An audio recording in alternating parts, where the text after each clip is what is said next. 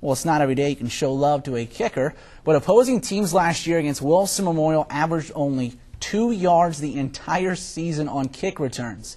The reason why is JMU bound Ben Hopewell.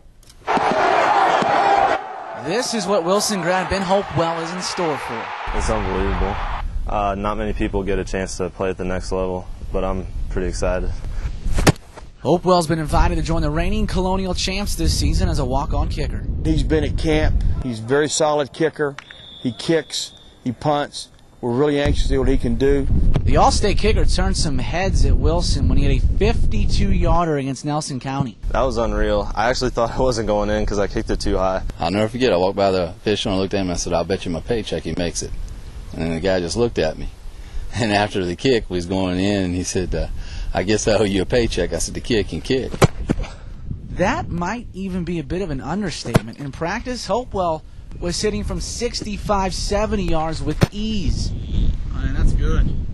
I see big things for Ben at JMU once he starts really just solely concentrating on his kicking game. There's no limits to what he can do.